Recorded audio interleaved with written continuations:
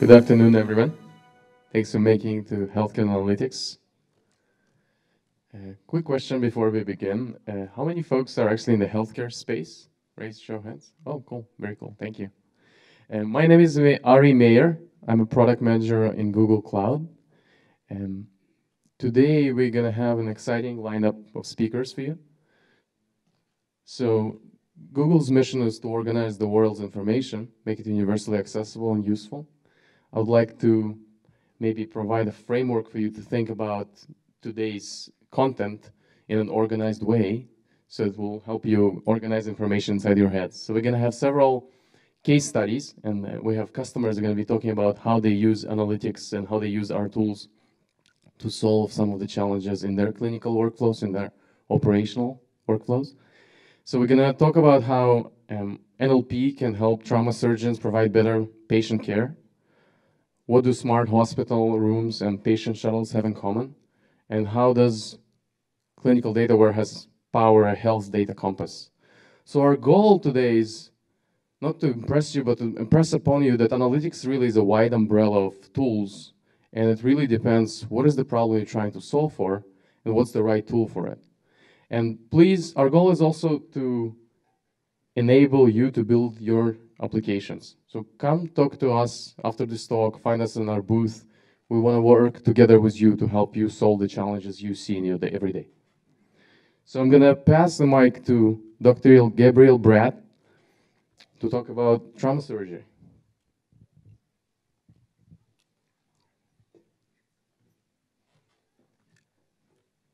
Hello, everyone. Thank you for coming today. Today, I'm going to talk about Trauma Map.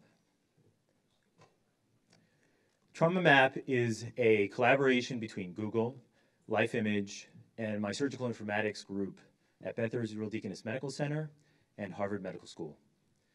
We are developing a tool to allow for rapid summarization of traumatic injuries that can be provided to trauma surgeons and emergency medicine providers and can then be associated with potential injuries that might be related to that specific injury set. Our vision is to leverage NLP methodologies such as identity management and a trauma graph that is derived from hundreds of thousands of radiological images and trauma registry information. Fundamentally, the idea is to create a tool that can be delivered at the point of care and then can assist with clinical management throughout the patient journey. This is particularly possible because trauma is unique in its characteristics, and at the same time, we have an association with LifeImage as a data broker. So let me talk to you a little bit about why this is so valuable. Specifically, trauma is one of the major causes of death in the world. It is the major cause of mortality for those less than 45 years of age. And because of the explosion in the number of patients over the age of 65, there are more than 3 million patients who present to an emergency department with traumatic injuries. My job as a trauma surgeon is to rapidly evaluate those patients and to identify what injuries they have. These are patients who fall, patients who are in car accidents, patients who are shot or stabbed and then present to my emergency department. What I have to do is rapidly take in all the information that's available to me and better decide whether they need to go to surgery for further imaging or to continue their medical management. As a result, this leads to a unique situation that translates into two characteristics that allow for automated clinical analytics. The first is that injury patterns are consistent. Because of the situations that exist by mechanism, a patient can present with an injury pattern that is relatively and associated with other injuries. This consistency leads us to have the ability to generate a correlation matrix for that specific patient population across hundreds of thousands of trainings and trauma registry data sets. At the same time, This also allows us to provide clinical decision support because these patients, as they present, have an association that we can then represent to the providers for those patients. And this assists with the NLP problem because this is a generally restricted vocabulary that exists for these patients. Second, 20 to 50% of patients who undergo trauma in the United States are actually transferred to another trauma center. And we all know about the incredible difficulties that exist and the failures that exist in managing the communication between providers and at a unique center. Now compound that where you're trying to transfer patients from one healthcare system to another, and you're trying to actually pass on that information. This leads to a situation that is potentially life-threatening and very dangerous. And so what we're hoping to do is to create a situation that actually glues the findings that are attained at an outside hospital with the providers who are receiving these patients. I'm going to talk a little bit more about this in detail. So let's take a patient who's had a fall. As we talked about, patients sustain multiple injuries. So this patient has a scapular injury, they have a rib fracture, and they have a left hip fracture. And we as trauma surgeons know that there's an association between injury patterns and other injuries. And so, for example, if you look at a rib fracture, we know that based on where the rib fracture is, that's associated with injury to the chest or to the abdomen. And so, for example, in this patient who has a left lower rib fracture, in this association of injuries, this patient has a 17% chance of having a splenic laceration. Over millions of radiographs and trauma registry data, we can then build a trauma graph that allows us to understand the relationships between all of these injuries and all of the potential injuries that a patient may have. What's beautiful is then we can put that directly into the existing workflow that in trauma. When a patient is injured, they go from the field to a nearby hospital. At that hospital, they receive multiple imaging modalities. In this case, this patient got a X-ray of the shoulder. They had a CAT scan of their chest and a CAT scan of their head. And from that, a group of radiologists then create a group of radiology reports that describe these injuries. Now, this is where our technology kicks in, because at this point, we can take this information, combine it with the data that exists in the trauma graph, and create an injury list and its associated injuries. So this patient is then transferred to a trauma center where I see them, I evaluate them at the point of care, I have access to this injury list and the appropriate associated injuries, and this gives me the ability to better do injury tracking for that patient, to think about how to continue medical management, or to decide whether that patient needs further imaging given the information that I have. And as an adjunct, the other fact that as we have this persistent list of injuries, this also allows us to better consider how to discharge these patients, because as we know right now, greater than 50% of patients with incidental findings are actually discharged without any description of that finding in their discharge paperwork. So I'm going to pass the microphone on to Janik Joshi, who will talk a little bit more about what that interface would look like. Thanks, Gabriel. For those of you who don't know me, I'm the Chief Technology Officer at LifeImage. So Beth Israel Deaconess, Jefferson Memorial are both LifeImage customers. And they're two of 1,500 plus hospitals that LifeImage actively manages for data transfers when patients are needed care coordination, referral management, secondary reads, trauma surgeries, stroke patients, etc. So when you think about referrals, sorry, I think I pressed the wrong button. Yeah, there we go. So what you see here is the interface that radiologists, trauma surgeons like Gabriel actually see in front of them. And what you're seeing is a single patient chart context. And inside that patient chart, we can identify from the radiology report how many abnormal readings are indicated. And what are the likely associations with it? This particular piece of injury graph actually has the potential to significantly accelerate and improve the outcomes because of the speed with which the trauma surgeons are able to provide the intervention. So instead of spending 10 minutes or 20 minutes or completely missing the injury itself, now you actually know that if you have a lower left rib fracture, then you have a potential for a spleen laceration. So I just wanted to speak to it because I received a lot of questions around, well, where is this information going to be displayed? Is this going to be an API? Who's going to actually use it, and across what point in the workflow? And this is a classic example that we're piloting both with Google and with multiple institutions, saying, how about we try it at Life Image first? Because Life Image, at the end of the day, is a network. And everything that Gabriel was talking about is aggregating millions of records or millions of images from multiple institutions that want to participate in something like this. It's possible when you have a network. So think of Life Image as kind of a conduit for delivering the end result on which the action is going to be taken.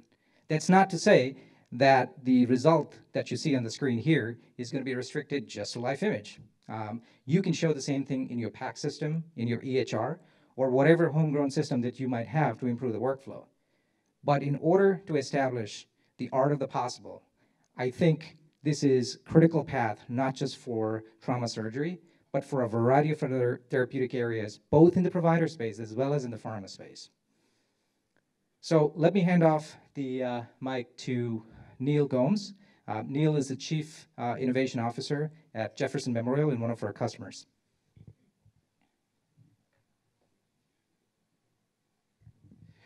Thank you. Thanks, Janik. And I'm here representing Jefferson and our team called the DICE Group, or the Digital Innovation and Consumer Experience Group.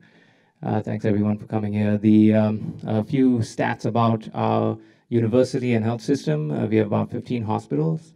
Oh, sorry. Thank you. About 15 hospitals, $5.2 billion in revenue. We are mostly in the Philadelphia area, but also extending out into New Jersey and surrounding areas. And Jefferson's an institution that's been around for about 200 years now almost. So one of the first few medical schools in the nation, and very well known across in medical circles. But our best numbers really are, and ones that are near and dear to us and our team, are the patient encounters. We have, over 3.2 million outpatient encounters a year, about 120,000 admissions to our hospitals a year, and about 405,000 ED visits. So our patients matter a lot to us, of course, so do our students and our staff. And so when we create solutions, we try to create them focused on the consumer first. So a little bit about the ethos of our team. Our motto is to bring digital to life, and we understand that we can't really do that nowadays just sitting in our own cubes and doing it on our own, right? We need to use platforms like Google Cloud to make these things happen, use services that are provided by these companies that have great investment into very creative solutions that we can put together and bring about a solution for our patients or our students. So that's what we do. We track innovations in other industries also, and we see that the companies that focus on the consumer, ardently, and that then leverage digital platforms do really well, and they transform their industries over time. So that's what we are trying to do here. And with Google, we found a great partner in doing it. So what do we do? Well, we're just going to show you a couple of examples here, but we, as we focus so much on the consumer and our patient in this case, we decided to create a in-patient room experience for the patient, where they can control not just, or just ask questions of this personal assistant via voice, but also control the environment. So we went the whole hog and started connecting to our building automation systems. We use Siemens, Johnson Controls in some places, so that the patient can change the temperature, can change the lighting in a room. We also connect to devices that are in the room and allow them to change the channels on a TV, play a orientation video, play a discharge video, get discharge instructions about their patient. And it's still also valuable to the institution. Apart from the great experience it provides, it also enables the institution to save time from clinicians, who normally are the people answering these questions about when's my next meal coming, when are the visiting hours, and turn up the heat or those types of things in the room. And we've also taken these technologies, created an IoT platform, created APIs behind some of the other services we offer on the web, and connected them using Google Dialogflow and other such APIs on the Google Cloud platform to create a consolidated service that a consumer can access, the patient can access in this case, very easily just using voice.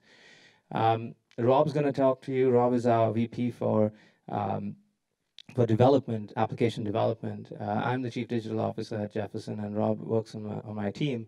He's going to talk to you about the architecture of the solution and also introduce another solution to you. Great, thank you, Neil. Thank you.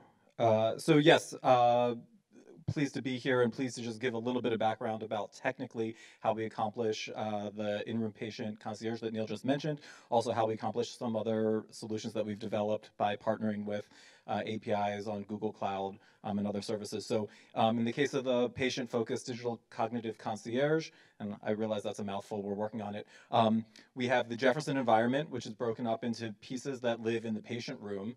So the patient environment, the speaker, the agents, the things that the patient is interacting in with their room. And then we have the Jefferson Cognitive Assistant, which runs as a suite of different solutions that run at Jefferson, communicating back with a number of different services in the Google Cloud. So I'm going to run you real quickly through how this all works. In step one, we've got a patient talking or listening to some sort of device in the room, sending that request out using the Google Speech API to get it translated into text, get it processed via Dialogflow, sending that back to a fulfillment library that we've put together, which we figure out how to fulfill the request based on the intents that we heard. We then send that over through the GIOP platform, which we've developed to process that request and figure out, does it need to terminate back in a speech endpoint or one of those agents for the patient? Does it need to terminate back controlling one of those things? And then finally send some sort of response back to to Google or to a speech API to get translated back into speech and played back to the patient. So just one very quick example, and wanted to run through how we're using Google Cloud Platform APIs, a number of them in this one specific use case, but we use Google APIs and lots of services across many of the different solutions that we've built. As Neil said earlier, it would be impossible and it wouldn't make sense for us to build our own API in every single case. We want to leverage and work with the best partners when we can to string together a number of different solutions to build things that make life better and easier for the doctors and patients that come to Jefferson. So another example, and what do patient shuttles have to do with this?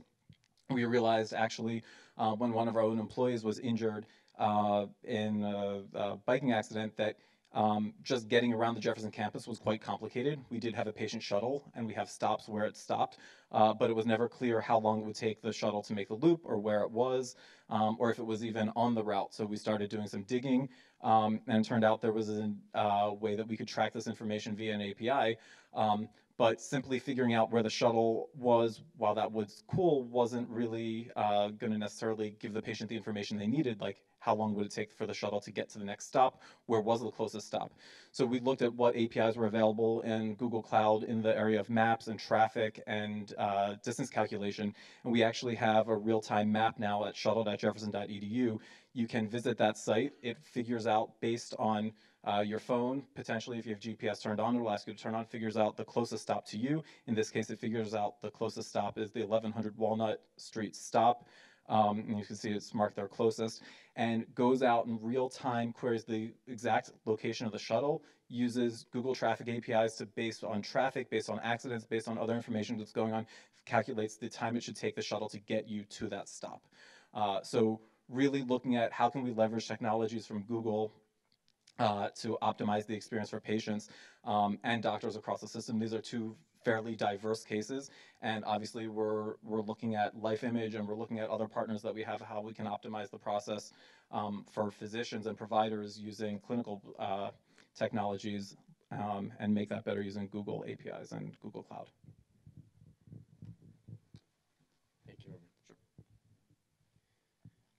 So, folks, you have seen several very different use cases in different level of different stage of development. So, as you can imagine, and as you've seen here, depends on the problem you're trying to solve. There are different tools and approaches. So I'm not going to turn this into a presentation of all the tools that we have. We have lots of them, but I do want to present like one tool very briefly, because this is very often a good starting point for anyone interested in analytics at large. You know, we've all heard the term big data, like even bigger data, the data number multiplies every number of years. And I'll give you a use case where this tool becomes very relevant. So this is a specific example. In most hospitals, if you try to, let's say, optimize a screening protocol for breast cancer, so you might be interested to find all female patients of a certain age bracket that have a family history of breast cancer with specific biomarker that indicates an increased risk that haven't been screened in the last 24 months. And you want to send invitation for screening for these particular patients. Now, today, this use case, this query, this multimodality query, I call it multimodality because it uses data of different types. It's almost impossible to run. So the reason for that is twofold. Number one is the data is often spread across different silos. So for example, your radiology information system, your RIS contains when was this patient screened last, even if they even were screened in your facility.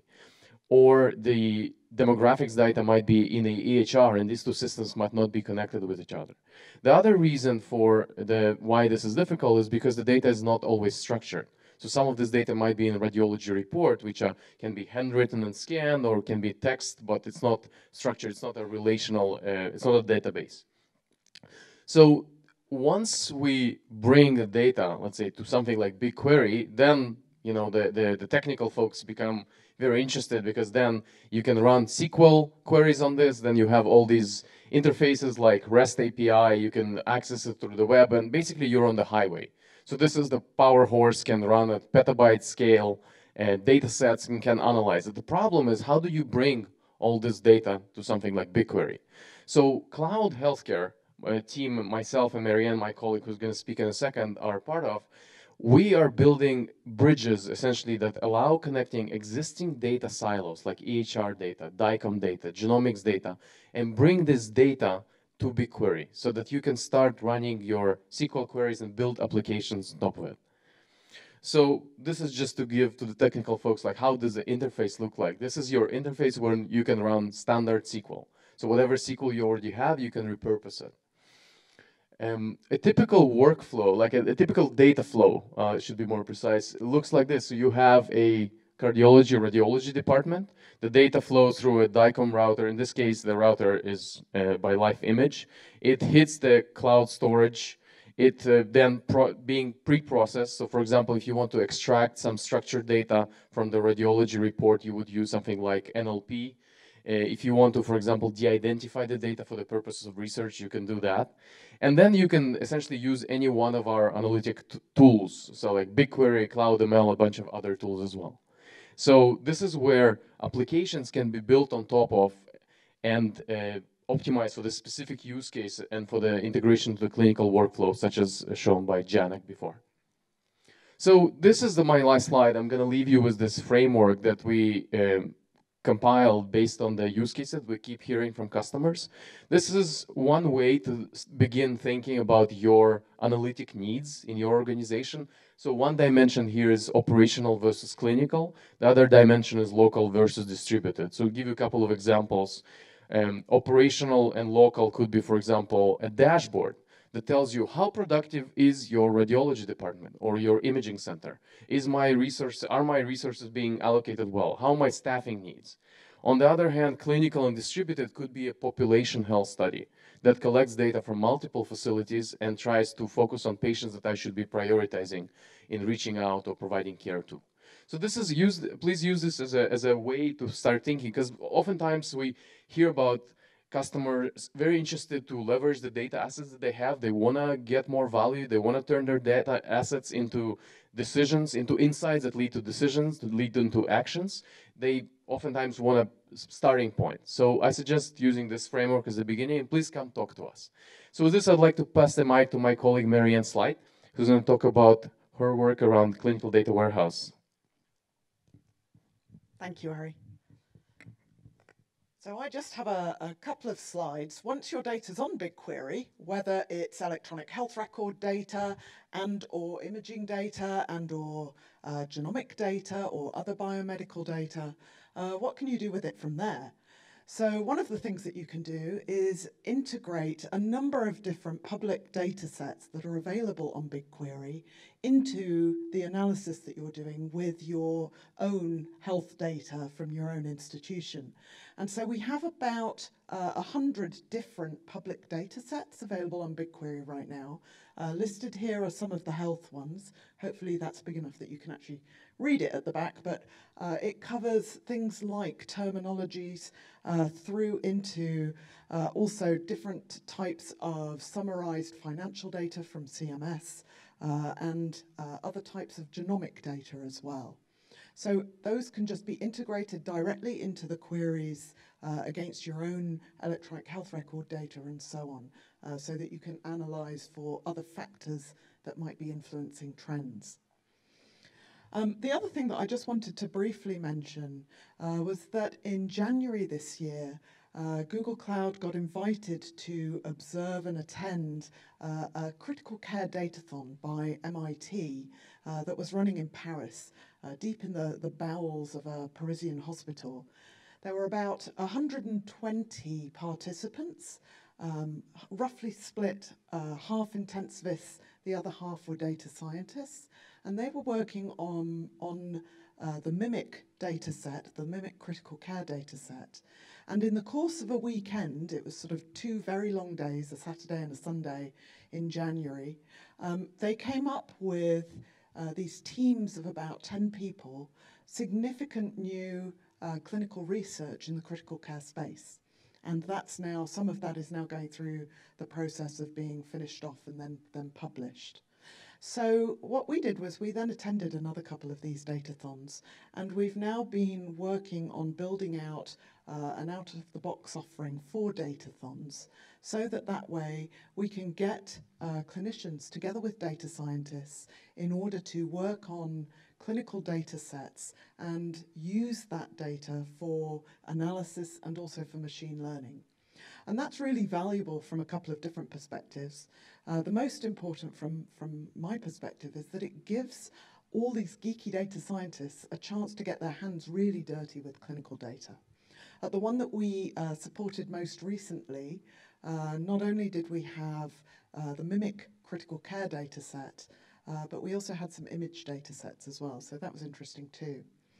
And what we provide as part of that Datathon in a Box offering is the ability to store the data, to put it onto BigQuery. We provide the compute power for all of the participants at the Datathon. And the Datathon organisers and the participants have told us that this is typically saving them like 50% of the time in the Datathon, just in terms of ease of access to the data and the tool sets like RStudio or Python and Colab and TensorFlow in actually creating their models and doing the analysis. So next up is London. If you are interested in hosting a healthcare datathon, come up and let us know. Now what I'd like to do is introduce Michael Ames, I've forgotten your title, Michael, I'm sorry about that, but from Health Data Compass. Oh, that's fine, I'll introduce myself. I don't think I need that, but I need this. Hi, good afternoon. It's after lunch and you are in really comfortable seats. I have sat in this theater, maybe this very one, watching some Marvel movie when some boring conference was going on and dozed off in the middle of action scenes. So I'm concerned, but I'm going to do my best to keep you engaged for the next 20 minutes and 57 seconds. I have 2 roles at the University of Colorado on the Anschutz Medical Campus. First of all, I'm Associate Director for Health Data Compass, which we'll talk about in a minute, and I'm Director of Enterprise Architecture for the Colorado Center for Personalized Medicine, which means that I have a variety of responsibilities around our development of infrastructure for healthcare analytics toward advancing biomedical research. I'm so impressed with the other presenters and the work that has been done in the clinical care space, and data and interfaces and tools being put in the hands of patients and doctors to help them treat those patients treat those patients better that day. Our work is a little more behind the scenes, because what our objectives are around is how do we help scientists, researchers, clinician researchers to develop and prove out new hypotheses that are going to lead to entirely new kinds of care tomorrow. So as you look at some of the things that are unique and distinctive about the systems that we've built, that's one of the things that drives it. And I've got to push the correct button here. It looks like that. Okay, all right, very good. So a little bit about where we sit within the organization. We are a department within the University of Colorado on the Anschutz Medical Campus in Aurora, within a group called the Colorado Center for Personalized Medicine that was recently formed in order to bring together some technology and biology units to drive through better ways to treat patients. And you can see that there are 4 main divisions that comprise the Center for Personalized Medicine. There is an operating CLIA-compliant molecular diagnostics lab that helps us to do better cancer diagnoses and other diseases. There is a world-class DNA banking and sequencing facility, a high-performance compute cluster that is used for the analysis of data coming from that DNA banking and sequencing facility. And then our organization, Health Data Compass, sits there at the bottom, enterprise health data warehouse, integrating from data from all of these sources and then serving it back out for a wide variety of research purposes. Our funding partners and data sources are University of Colorado Health and Children's Hospital Colorado, 2 separate independent hospital systems with their headquarters on our campus, but not owned or operated by the university in spite of having university in a couple of their names. A little bit of history on us. Now I spoke last year at Next, and I'm going to repeat an abbreviated version of what those slides were about, because sort of how we got here matters and why we're speaking at a Google conference matters a lot. And I'm going to tell you about that guy in the postage stamp on the top right there in just a second. So first of all, 2013, a big pile of funding is made available to my boss, Michael Kahn, up there on the top right, and a grand vision to build an enterprise data warehouse. Because it was 2013, 14, and not 2015 or 16, cloud options for a PHI-containing data warehouse were off the table, and we didn't even look at them. We decided instead to take our money and align ourselves with a very traditional, very low-risk, top-to-bottom stack, all one color, I won't tell you the color, data warehouse that out of the box was going to do everything for us. That was in 2014, and we were really excited, and we were building hard and fast. And I want to take a minute here to, let's see if I can pull this up. I might need my technical support person, because what I'm not seeing here is the, where I can click on this.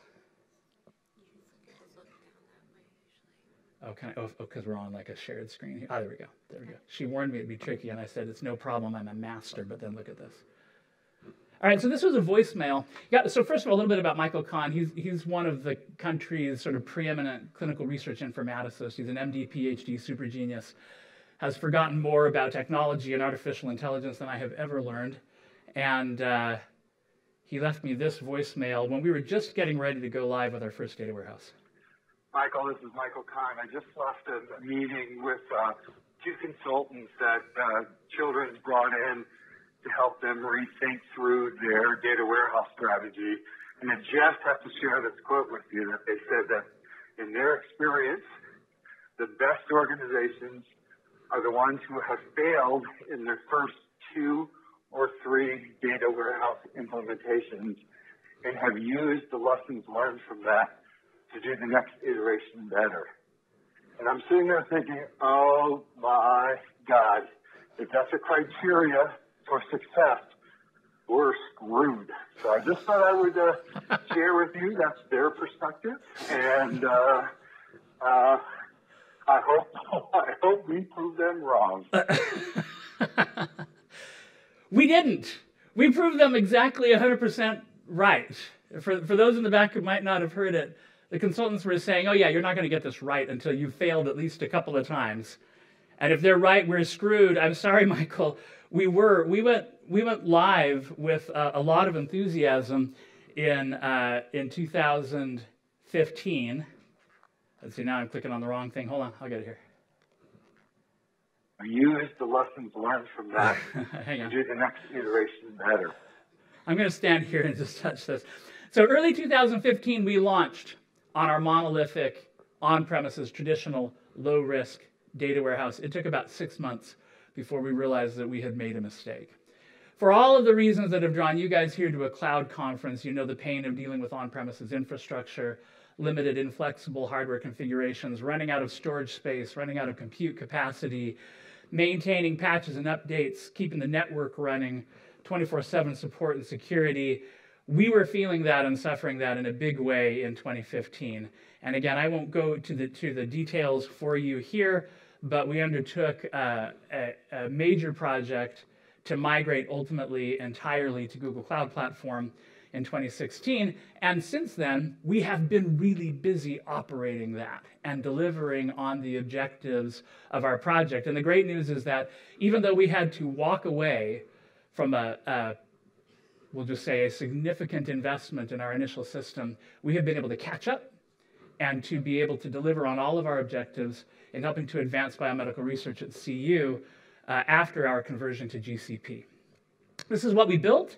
You can see data flowing in on the left from a variety of systems. Everything you were just told about almost everything you were just told about BigQuery is true. It has some caveats we can talk about offline if you like.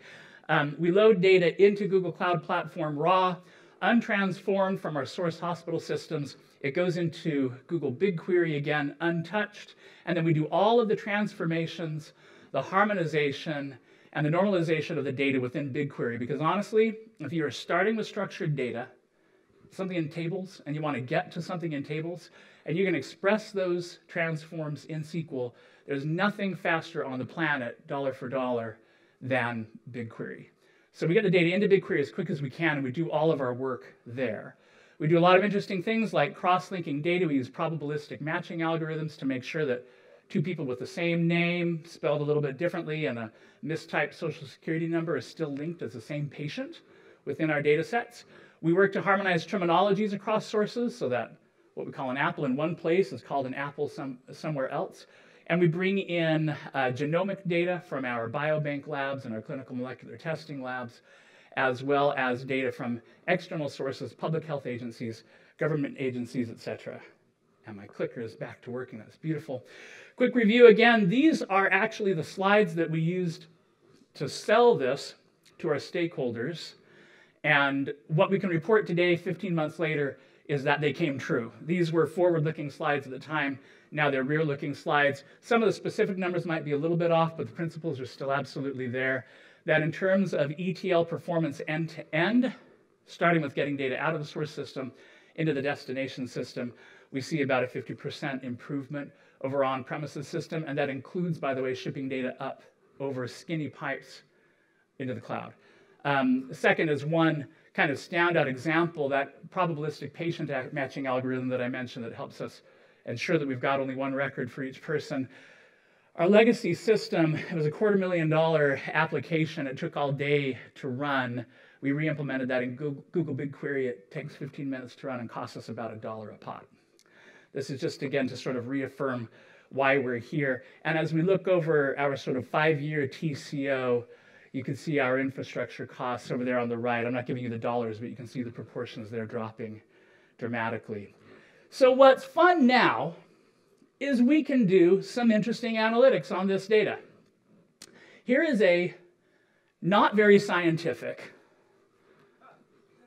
but compelling analysis that tries to address a pervasive story in Colorado, which is that Broncos fans are so crazy that if the Broncos are playing and they get injured, the fans get injured, they will wait until after the game before they go to the emergency room.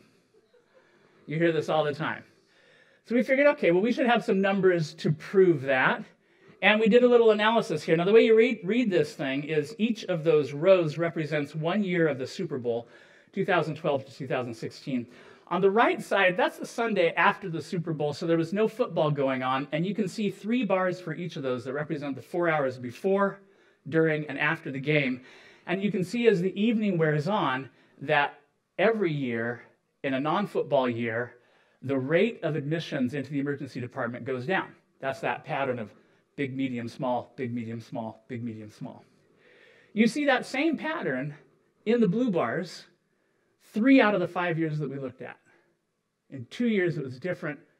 14 and 16? Does anybody know why that's different? Broncos were playing. Broncos were playing.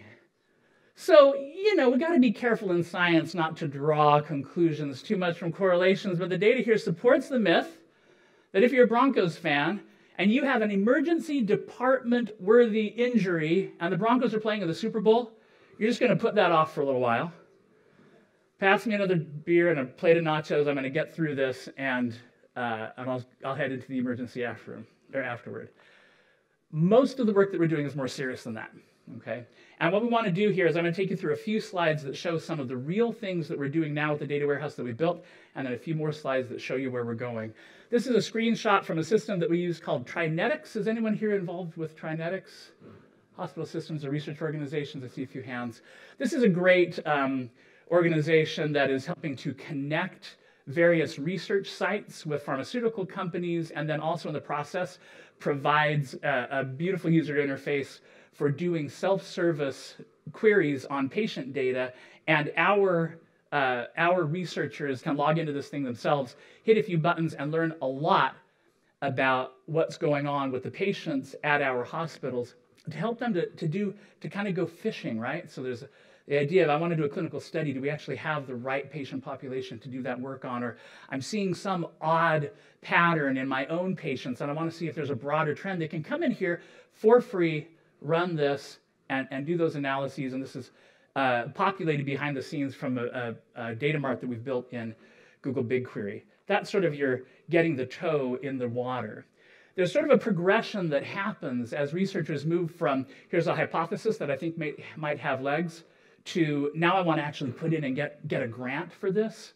And they need to get a more detailed data extract. And that's where my team's custom data extract service comes into play. We've done about 300 of these, 200 of which have come in just the last year and a half since we moved to Google Cloud Platform. And one of the tools that we provide that, again, is powered in the back end by BigQuery and in the front, in this case by Tableau, is a whole suite of Data Explorer dashboards that let that researcher independently get in and just start understanding the data that's in the EMR. This doesn't tell them anything about a specific patient, but in this case, we're looking at value sets for medications, and they can look at things like frequencies with which this medication is prescribed to certain subsets of patients, and they can see, okay, maybe there's data in the EMR that's going to be of interest to me for my research work. Here's an actual custom data request that we facilitated that starts to speak to the broader message of the Center for Personalized Medicine, which is making sure that when you walk into the hospital, you are getting treatments that are specifically targeted for you based on all the data that we can possibly have about you and our knowledge of how different therapies might affect you because of that background data. In this case, we just wanted to understand, of the thousands and thousands of drugs that are prescribed at the hospital every year, there may be only a few hundred for which there is any scientific evidence that there could be a genetic sort of switch between whether that drug will work or not. We needed to know where to start. We were able to quickly do this analysis in BigQuery that simply summaries and counts and averages and produced out of those thousands the highest value targets for us to start working on for implementing that kind of precision decision support at the bedside. It seems so small because you look at it and you're like, it's a spreadsheet, but when you think of hundreds of millions of rows of data behind there and the effort it would have taken prior to our creating this warehouse for somebody to get access to this, it's kind of an amazing impact. And in fact, we just came from meeting with one of our customer groups at one of the distant hospital sites associated with UC Health, and they talked about that custom data request service and our ability to very quickly get them the data that they need at the time that they need. There was a research study that involved having to go in and do some manual chart review. They said prior to Compass, we would have had to review thousands of charts. Thanks to working with you and your integrated data source, we got that down to about 32. That's a significant time savings, which converts to money savings, both of which convert to reducing friction toward biomedical advances and making people's lives better. Sort of at the end of the path for us, I shouldn't say the end of the path. So the end of the path for many of our researchers is ultimately the science that finds itself published in an academic journal. Here's an example of an abstract that was just accepted to to ASCO, which is an organization, a professional organization for medical oncology. And it seems like a very simple thing, right? So what rarely happens in medical research these days is that big breakthrough drug or procedure that's going to save millions of lives that weren't saved before. But sometimes we get something very little. Sometimes you have a doctor who's concerned that in recent years, the number of prostate cancer patients showing up with brain tumors has increased. That's a major source of concern. And word starts to get around in the prostate cancer community. We need to be concerned about the use of these recent drugs because some of these new ones, they seem to be maybe triggering brain metastasis. And we don't want to be treating a fairly benign prostate cancer and creating a much more terrible disease in brain cancer. We haven't fully answered this question yet, but this paper is a small step toward, in this case, actually calming those fears a little bit, because in spite of what the qualitative observations were of the doctors who are doing these treatments, when we look at the data, it doesn't show that. It shows that, in fact, we're getting the results that we expect from these new prostate cancer drugs without triggering worse things happening in the brain. It's just as important in medical research to say here's something not to worry about as it is to say here's something to worry about. And in those little incremental ways, we start to make big changes. This actually, going in for publication today, is rooted in the very first custom data request that Health Data Compass ever did for a doctor. And it's one of, again, hundreds that we've helped to provide out to our researching community. So here's the thing, though, and this is the warning when you get building a great integrated resource like this, nobody's ever going to be satisfied. As soon as you integrate one data domain, they're going to want another one. And then in our case, we've got the data, it's accessible, it's fast. We've got a great team supporting it. And they're like, okay, now I want to do exciting things with it. And our security and compliance officers are saying, whoa, whoa, whoa, you can't take all that data and put it on your laptop. That's a terrible idea. They want to know, can I query it? They want to visualize it. They want to compute it. They want to share it with others. And they want to do that really efficiently. So now we fade to black because we start to shift to things that were not done in the past, but things that we're working on now we're going to do in the future. And that is, we have sort of taken on for ourselves a renewed mission, less about data integration and availability, and more about really empowering our partners to be able to do advanced health data analytics. Starts with understanding data scientists who are really unlike anybody else. They're not like programmers. They're definitely not system administrators. They're not doctors. They have unique needs. Their work has bursty requirements. They need 100 CPUs one day and 4 CPUs the next. In healthcare, they're often working with the most sensitive of data sets, images, gobs of PHI, and they can't tell you today what they're going to need tomorrow because it's exploratory work, peeling off the onions until the layers of the onion until you get down and figure out what you need yet next.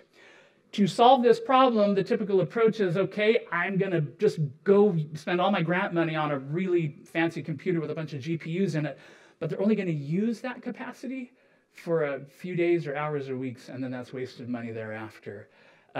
Getting one independent researcher to be fully HIPAA compliant is almost impossible because of the administrative controls and things that are around. It's difficult for one person to do. And this whole business of, oh yeah, I was using R today, but I need Python tomorrow and a bunch of packages installed, freaks out the security officers, right? So these are problems that we set about to address with a new service that we're calling Eureka. And the intent of this service is to enable researchers to self-provision already HIPAA-compliant virtual machines that are locked down in a way that it is safe to store and work with their PHI in, can be as powerful as they need to be, and will only be charged to them per minute based on the amount of power that they've allocated per Google Cloud platform. We're able to address the cost issue by using GCE VMs, spinning them up as needed at the moment that they're needed to the size and shape that they're needed, shutting them down when they're done. And we're able to address a wide range of cost issues, or excuse me, of security issues based on using a variety of Google security controls. It sort of looks like this. You've got your virtual machine in the middle that's like the castle, and when you're in there, this data scientist can do whatever they want. They can install stuff, remove things, and do all kinds of things, but there's a perimeter that doesn't let data in, maybe even more importantly, doesn't let data out. My security folks would certainly not allow me to publish like a network diagram showing how we do all of this security stuff and create a map for the hackers. But you can see there, in order to create this, there's a wide range of Google technologies that come together all at once in order to help us build this. It goes well beyond BigQuery. I'm going to go 1 minute over. All right. Because we're excited about being able to deploy those virtual machines, and that service is in beta right now. We have people today who are testing that, using it, giving us feedback. We'll go into production in a couple of months. We also have sitting next to us, if you remember this diagram, this high-performance compute cluster, which is important because when you're dealing with sequence data, sometimes even like Google's recently announced 160-core 4 terabyte RAM virtual machine isn't going to be enough, and you're going to need a cluster. This is a beautiful machine that sits down in the basement of our administrative building. It's well designed and well run, and it's going to come to end of life in a couple of years. If I have my way, we're not going to buy another one. The reason for that is because we figure if we can automatically provision a single VM, maybe we can develop systems for the cloud that will automatically self-provision entire clusters and give people essentially infinite compute power. And the idea is this, that instead of thinking of a cluster as a big fixed resource that is shared between people, or even a big elastic resource that is shared between people, can we use this idea of templating secure analytics environments, and at the moment that you need it, click some buttons, and that entire cluster is provisioned for you. You no longer have this problem of we overbought, we've got too much cluster, nobody's using it, it's not paying for itself, or we underbought and people are having to wait and they're getting frustrated. We can utilize preemptible VMs to get significant cost savings on the compute. And we can also employ a variety of HPC architectures depending on the use case, because we don't have to just settle on one. And there's opportunities out there in addition to traditional mechanisms of doing this with virtual machines. What about Kubernetes? We're looking into this, and could we actually deploy the concept of a cluster auto-scaling on GKE? Would involve training our users to understand containers. There's questions out there, but by the time we get there, they might be easy to answer. Thanks to some awesome people here. Run through this fast. These are our funding partners, some great technology partners. They're Doug Daniels and Ed Baldiff at Google, who've helped us get through some challenges on my team, about half of whom over here and are wonderful. The final things I'll say, 18 months after our Google migration from our on-premises system, no regrets. Any of you guys want to go back? They don't want to go back. When you get data, you'll have demand for analytics, so be ready. You'll need to know how to support that. And finally, when you're moving to the cloud, the biggest benefits are going to come from completely rethinking your architecture, right? Don't say, oh, we've had this great system here on premises. We just need to move a bunch of virtual machines to the cloud, and we're going to be happy. There are going to be some benefits from that. You'll get out of the data center business. But to really get the kind of gains that you saw in some of those slides I saw earlier, kind of flexibility that we're trying to build with Eureka and Eureka 2.0, you might have to completely rethink what you're doing. And I'm done.